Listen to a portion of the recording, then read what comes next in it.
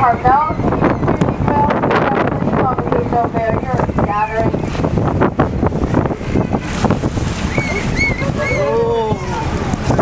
Oh, there's another one at our 10 o'clock out there. So sometimes when they're talking to each other, when they're communicating using these tails, smacking down as a method of communication, you'll see other whales kind of responding in a way. They start jumping as well or smacking their tail down. The other just hanging out below the surface too at our left side. There goes a really lazy tail. You can actually see their flippers on the side of their body. See if you see the greenish glow coming off the side? That's their flippers.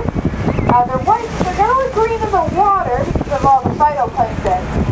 So these really long flippers, like airplane wings, coming off the body to keep under the water.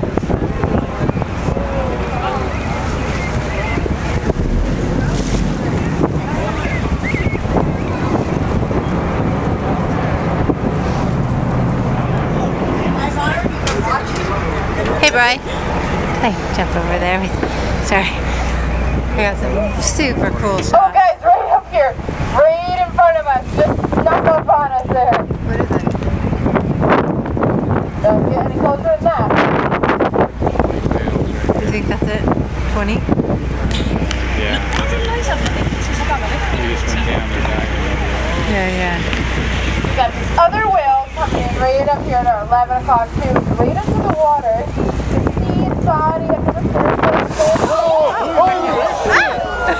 my goodness! I'm so busy distracted by that other whale. It's right up here on our left side.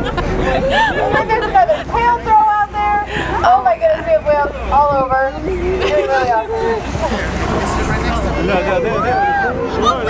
Alright guys, so you're awake There's now. two right there.